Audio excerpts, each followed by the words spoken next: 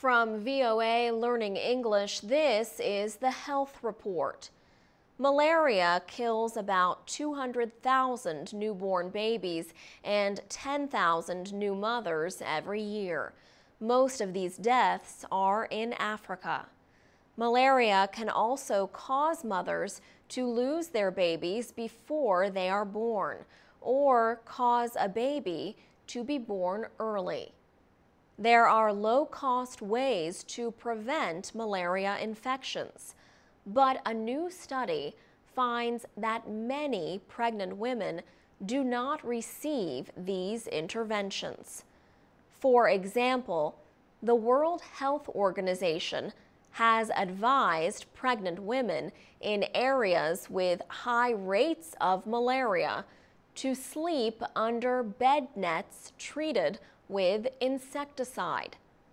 The WHO also advises them to get what is known as intermittent preventive treatment, or IPT.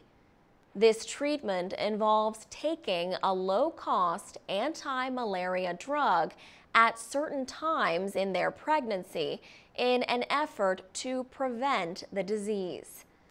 The WHO recommends that pregnant women receive the medicine during visits to a clinic.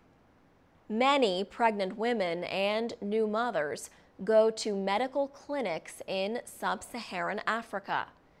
Yet researchers say only about 21% receive intermittent preventive treatment during their pregnancy, and less than 40% are given protective bed nets.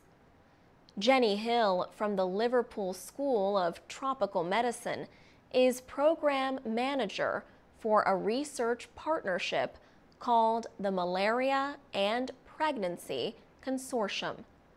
Ms. Hill says a review of 98 studies found a number of barriers to malaria prevention. These include unclear policy and guidance from government and healthcare officials. Other problems include drug shortages, a lack of clean water, and confusion about how to administer IPT. Ms. Hill says countries can save lives by following the WHO policy on intermittent preventive treatment. For VOA Learning English, I'm Alex Villarreal.